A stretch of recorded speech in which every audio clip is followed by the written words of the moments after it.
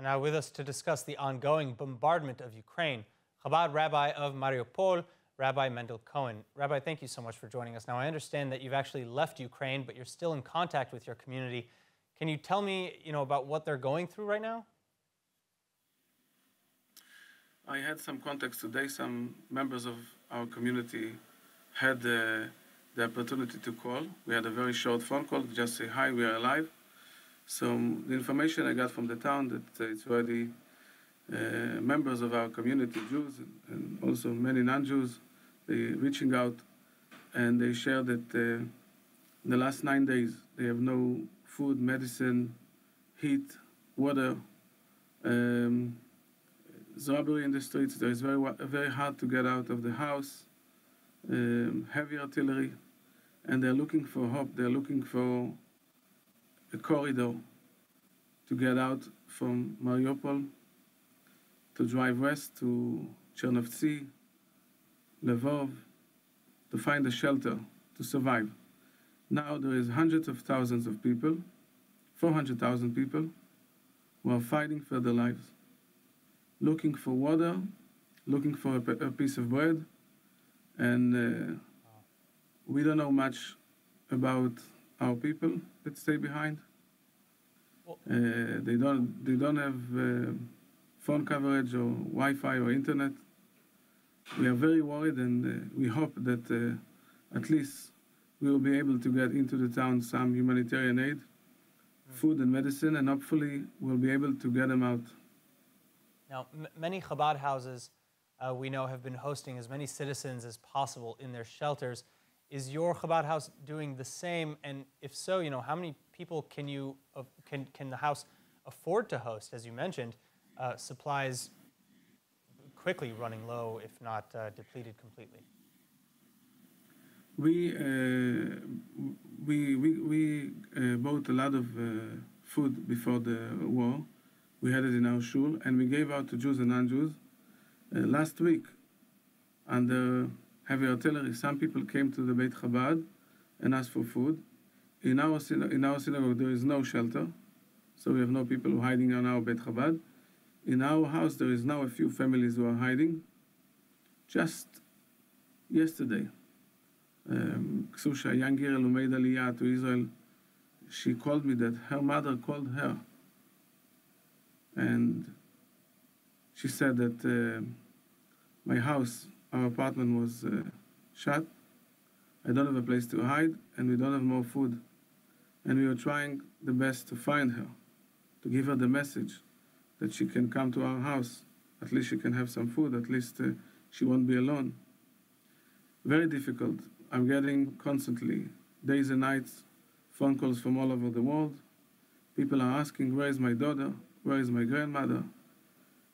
Holocaust survivors are 2 weeks, 16 days already in shelter. It's very cold now in Mariupol. I mean, may I ask why? I mean, obviously there are many people who have physical limitations, but why haven't more left the city like you did? I mean, as you said, there's also this psychological war that's going on at a cruel level, where they say that there's a humanitarian corridor, but they're still shooting often at that corridor. The truth is that nobody believed that there'll be anything like that. Our city is not 1 week or a day or a month under war. We are the front lines in the last 8 years. We know how it looks like. In fact, we had tanks 10 miles away from our house, from our Beit Chabad. I had to go for personal reason, but I had tickets to go back. There's no way to get back. It's a miracle that I'm not there. At least I have fun, and at least I can be connected with so many people. I have 600 households that called me to help to evacuate the people from Mariupol. At least we can give help to people who left the city. Nobody believed that anything like this will happen. So again, very few. So again, is it even possible, really, for anyone to evacuate the city?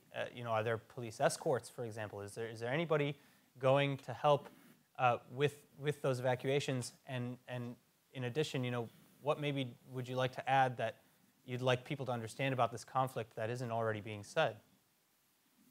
there is five or six times announced that there is a corridor to get out, and people took the risk. And I'm not a politician. We have to be very concerned about our words, but it was impossible to get out. People got out. People got out. They took the risk. Some people never will made it. They stay in the car. They stay in their cars in the middle of the way. They died in the middle of the way, in the middle of their journey. So we call upon everybody that has influence to share the voice and to help our people, to ask for a corridor, to help our people to get out, to find a way to a better place, a safer place. If some of them would like to make Aliyah, please, everybody is helping them to do it. And at least to find a way how to give him some medicine and food for the moment. This is my call, and my family, my wife, the kids, we are thinking about the families, the members of our community who visited our Beit Chabad in Purim, in Pesach, in Shabbat, or just came to a service to pray. Where are they? Are they alive? Do they have some water? We just hope and pray for the good news very soon. Rabbi, thank you so much for joining us, and we'll keep in touch. And of course, good luck to your community. Thank you.